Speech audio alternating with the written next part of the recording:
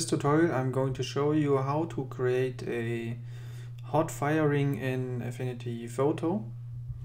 And so let's get started. Create a new document by File, New, and use 2300 pixels by 2300 pixel. Okay. Now I'm going to create a rectangle, like so. Now outline, and the color is black. Now I'm going to lock this layer, and I create a ellipse, circle, like so, and the color should be transparent, and the outline is like 10 points, and the color white.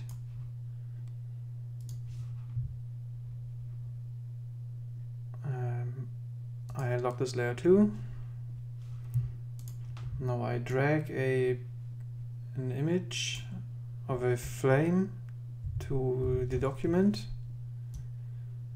make it a little bit smaller, like this. Change the opacity to 100%. You can do this, change the opacity to 50%. You can do this by pressing 5 on your keyboard. 5. Okay, like this. Now I'm going to rasterize the layer like this. Now I'm going to use the mesh warp tool, and by clicking the left mouse button 2 times, double click, you can add more points, and now you can use this node and drag it all the way to match the circle. Okay, like this.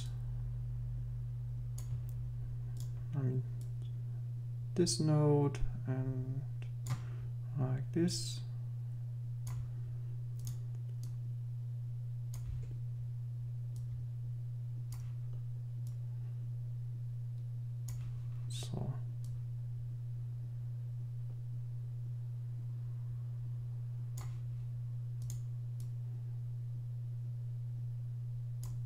So this will do. I'm going to apply. Now use the move tool and duplicate the layer. You can do this by pressing Command J on your keyboard on a Mac. Duplicate. Now I rotate this layer like this. And now with the Affinity Photo power duplicate function, you can apply this rotation to all your next copies. Press Command J. Now you see it transforms around the shape. This looks a little bit weird, but we will change this now. And to do so, I'm going to select all the fire flame layers and change the blend mode to add, like so. And now change the opacity to 100%. You can do this by dragging this up to 100%, or you can do this again by pressing 0 on your keyboard, like this. Now I group these layers, group, and position like this.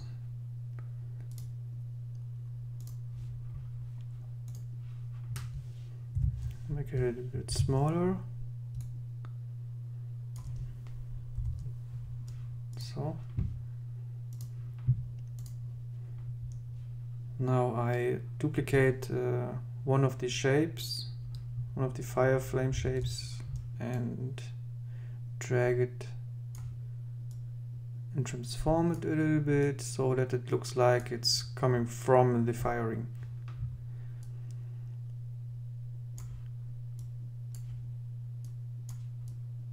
Like this.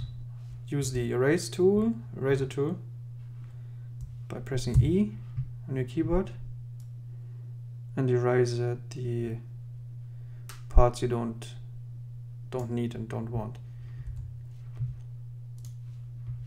So I duplicate this layer again and go into arrange and flip horizontal like this and drag it over here, make it a little bit smaller. So now it looks like everything is the same, and you can change this by using the warp tool again and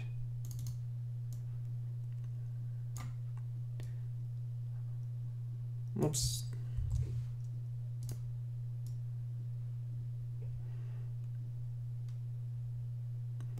So and you can change the look and the form of your parts.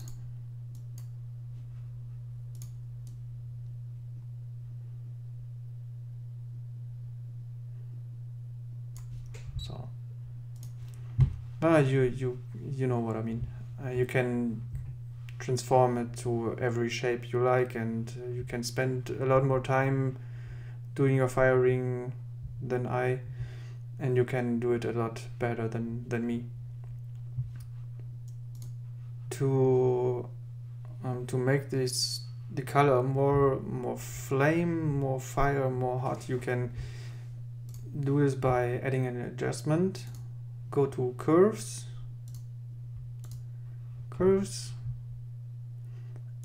and add 2 more points. And now I'm going to create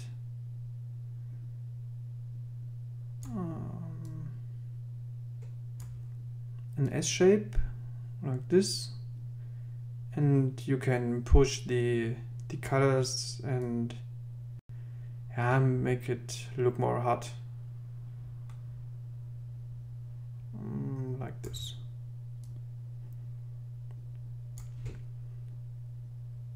But you know what I mean.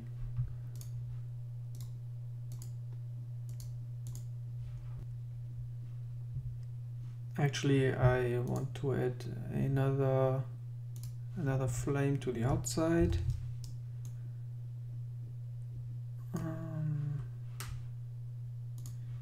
Arrange, flip vertical.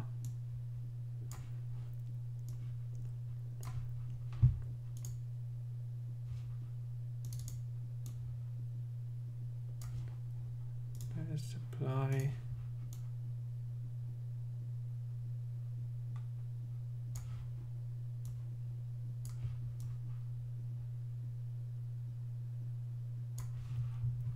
Use the eraser tool, erase the unwanted parts, like this.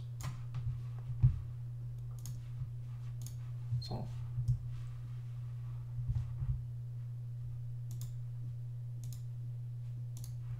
Yeah guys, that's it. That's your firing in Affinity Photo. If you enjoyed the tutorial, please give me a like and subscribe to my channel.